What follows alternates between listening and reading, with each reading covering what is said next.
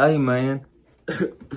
Woo, I'll be happy, man, when we win a game.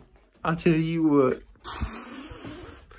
Lions looking like kittens. Oh, man. 444 yards passing from Dak. Everybody was clicking, man. It was looking good. I was so happy. What I was really happy about was seeing Tony Pollard getting the game more, man.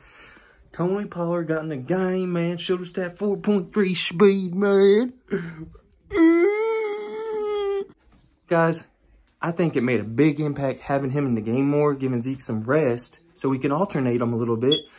My question for you is, how many touches per game would you like to see Tony Pollard get going forward, man? I think for him to be effective, he should get about 7 to 10 touches per game. Zeke get about 15 to 17 touches per game. What you guys think? Let me know, man. Love y'all. Cowboys, y'all. It's Cowboy Dale.